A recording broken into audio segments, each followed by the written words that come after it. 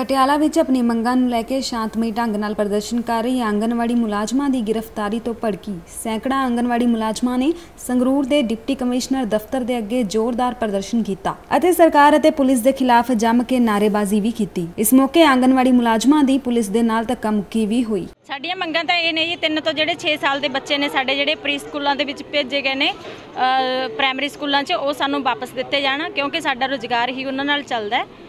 और दूसरी साड़ी यह है कि असी शांतमई ढंग नाल पटियाले लगाया होया सीगा धरना मोती महल तक असी नहीं पहुँच सके।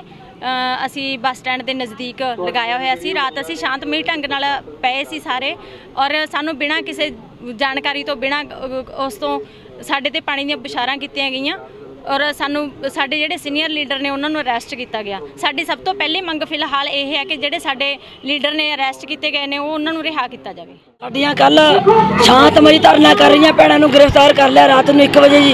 असी जिन्ना चਿਰ उन्होंने रिहा नहीं करते उन्नी देर असी ये जिहड़ा जाम इत्थे लैके रखा।